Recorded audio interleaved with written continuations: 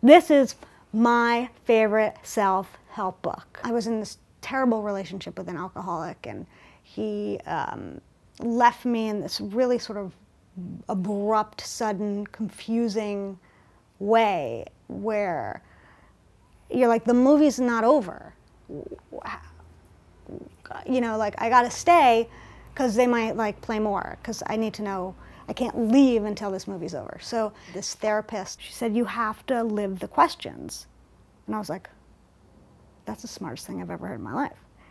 She was like, well, it's not, I didn't really say that. And I said, well, who said that? That's really smart. She said, well, that's Rilke.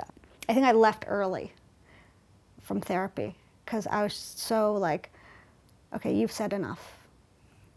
I need to go get that book. So I got it and I read it, and it was just like, this is the best advice anyone could ever give anybody, ever. Just accepting the fact that we are all alone in the world. This whole book speaks to that, like how to be alone, how to be okay with the fact that we are separate from each other and yet connected. I think I was 26 or 27 when she told me about it, and I read that book and I became that person, that like annoying, like Jesus freak. And I would give it to everybody for like birthdays and Christmas, and they'd be like, okay, thank you so much, but you gave me this already twice. And I was like, you should probably read it again. Some deep shit.